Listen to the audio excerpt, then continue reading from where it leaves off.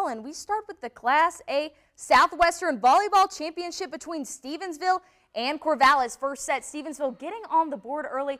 Angel Richards hammers this one for the point. Yellow Jackets are fired up. Richardson again sees an opening in the Corvallis defense, perfectly places the shot.